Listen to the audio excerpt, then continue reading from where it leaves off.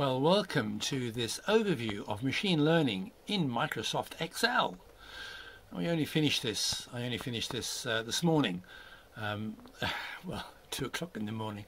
I'm really excited about it and actually working. But before we start, I'd just like to say that humans have 86 billion neurons. Blue whale, about 30 billion. A bee, 1 million. An ant, 250,000 neurons. A worm, 302. And what we're talking about here in this little spreadsheet is just 2 neurons.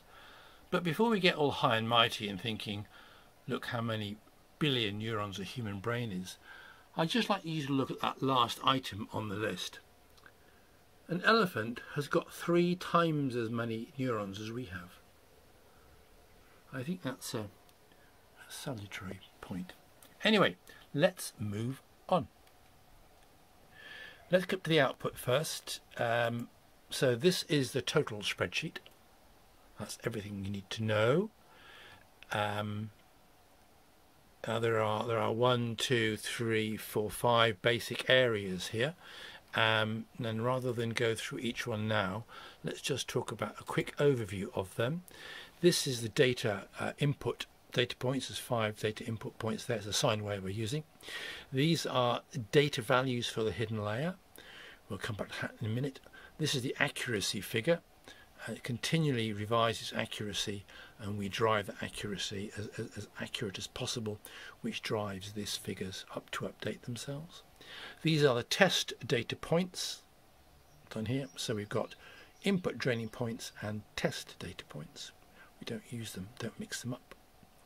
We have weights and measures, weights and bias in the hidden layers. Why are they hidden? Well, they don't mean much to us, but they need a lot in calculations. We have a structure of the neural network. We'll come on to that too. And then the output chart. Let's have a quick look at the output chart first, so you can see what we're looking at. And there we are. So this is the red response. This is the accurate response from the trig functions. We know that's absolutely right. And this is the learning, the blue one. We're 20% out or so at the end, which is significant error. But we can improve that. These are our training points in degrees, in radians, and these are the hidden layers data, outputs, and that's the accuracy. Yeah. Let us have a quick look at going through one training loop. We go into data and we scroll across onto solve, and this window comes up, and we want to minimize this value. And how do we minimize that? We can change all these weights and biases, and that's what we put there. So that's all we have to do. We don't want to maximize, we want to minimize the weights, and then we click solve. Non-linear, uncontrolled, yes, so click those buttons, and then we come to solve. But before I solve it, let's have a look at the graph and click go. Look at that. Our first run around the loop, and we have got tiny bits of errors at the beginning. Let's click on that. Do you want to save that? Yeah. So it's dramatically improved, and the error has reduced dramatically to 3588. Let's go through that loop once again up to the solver and see if it changes. And what was it, 3588? Let's give it a go. There we are. It's improved by a factor of almost 10. Let's keep that. So every time we go through the loop, it gets better. Right. But I'm going too deep. Let's have a look at the neural network itself. We have input, we have output. We have the hidden layers, one hidden layer, two hidden layers. We have two neurons, neuron 1 and neuron 2. Compared with an elephant, not very many, but never mind. And then we have the output. These are the biases, hence the B, and the W are the weights.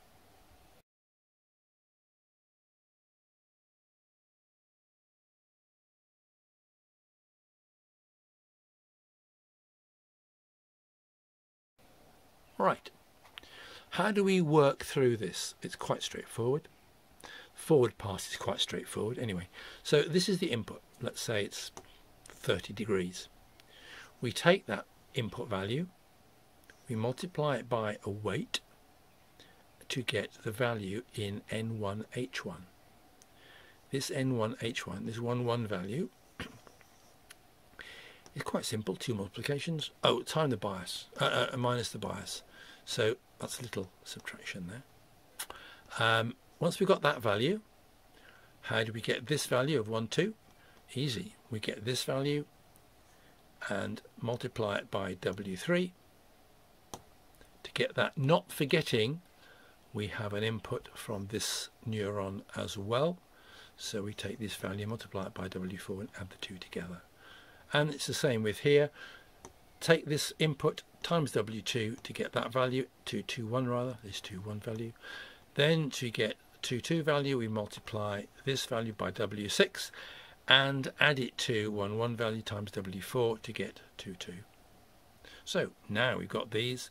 Then how do we get the output? Well, take a guess. We take this 21 value, multiply it by W7 and add it to this value 22 times W3, and then we apply the bias. And that is all there is to it. In the forward pass, that is all there is to it.